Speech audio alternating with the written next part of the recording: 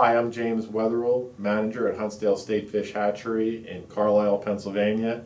And today we're going to watch a video on the spawning of the rainbow trout at Huntsdale Hatchery.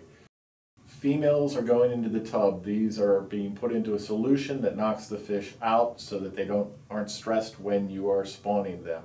They're getting the males now, putting them into the solution in the tub. It's an anesthesia which knocks the fish out so that you can handle them and the stress to the fish is minimized.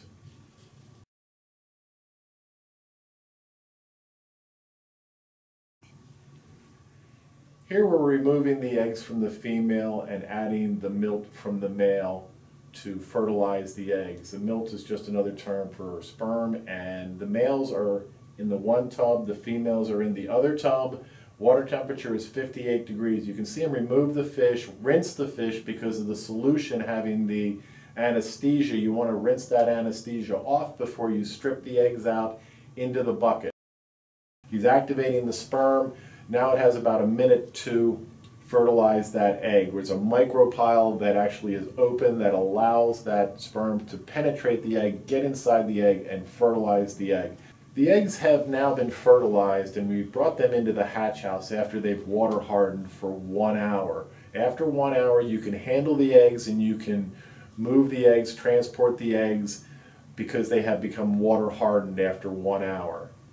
So he's displacing all of those eggs. He's looking right at that cylinder at what the number is that he just dumped into there. So if he started at 200, and even in that cylinder you can see some white ones, and those are the dead eggs. But he's going to fill that up to a certain amount, and then if it was at 200 and he ended up at 400 or 500, he basically had 200 or 300 milliliters of eggs that he can enumerate or count out, and that's how we count how many eggs we've taken during that spawn during that day. After he counted the number of eggs that we used in the spawn, he puts them onto what's called an egg battery. This is a tray that holds 1.5 milliliters or 1.5 liters, which is 1,500 milliliters of eggs. They go onto these trays on an egg battery. Here the eggs have hatched. They've eyed up, they've hatched, they've come out of their egg shell. All the shells have been removed. This is a tray now that just has the sac fry. They are now absorbing their sac, their egg sac. They will absorb this egg sac and feed off of that egg sac for maybe a week to up to 10 days, depending on water temperatures. If your water temperatures are a little warmer, they'll develop a little quicker and they'll use the sac fry a little faster. Our water temperature at 55 takes about a week to 10 days.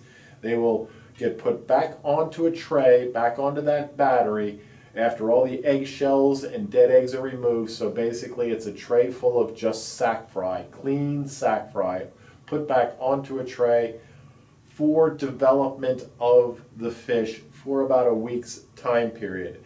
After that sac has been utilized over a 1 week period, then we put them into the tanks. Right now they're developing a little bit. You'll see them swim up occasionally. One will swim up here and there. As that sac is getting developed, utilized more and more and more, the fish will start to swim up into the water column looking for food. They will, more and more will swim up, and when they are all into the water column, then they basically are now, they've used all their sac up and they have to be fed. Right now you would start showing them food once you start seeing them move up into the water column a little bit more. Right now they're all on the bottom, so maybe in another 2 or 3 or 4 days, as they come off the bottom and start swimming more actively in the water column, then you start showing them some feed. The feed size that we start them out at is called a starter feed, also called a number 0.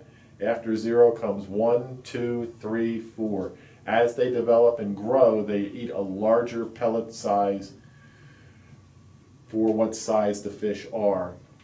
And they get thinned up into other tanks, but when they are this small, they can stay into the tanks at this size. We keep them in these tanks and we keep them covered with a dark cover. That dark cover during the night allows them to be stress-free for the most part. and allows them to be much more comfortable, just as they were in those egg trays with the cover on them. They're kept in the dark, which basically removes as much stress as possible to the fish. And in the tank, we basically keep them covered also. We remove that during the day to check the fish, see how they're doing, and allow them to get more acclimated to the light.